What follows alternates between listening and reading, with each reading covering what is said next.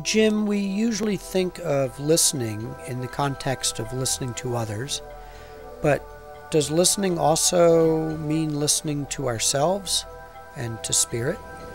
Well, that's really the important part about discernment, whether to speak or not, or whether this is something that's significant for me, self-reflection, some area of my life that I need to change. You know, the inward teacher has just taught me something, versus something that really needs to be shared with others. I think a lot of the things in faith and practice are about vocal ministry and when to speak and when not to speak. So the focus has been, about the vocal ministry. And I think the listening is very important and kind of neglected part of the meeting for worship. It's that supportive listening. Patty Levering calls it blessed listening. It's a very special kind of listening.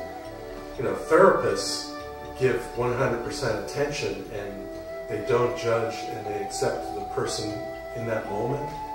And that's a very liberating thing.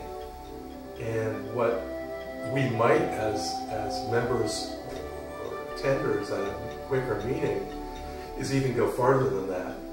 Listen with great compassion, hold the person in the light, not just tolerate that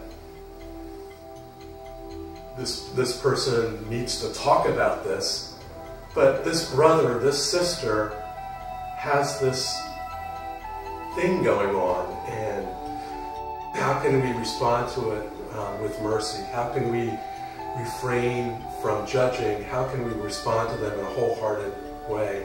And we can do that with heartfelt listening. Hello, I'm Jim Supplee from Downingtown Friends Meeting, Worship and Ministry.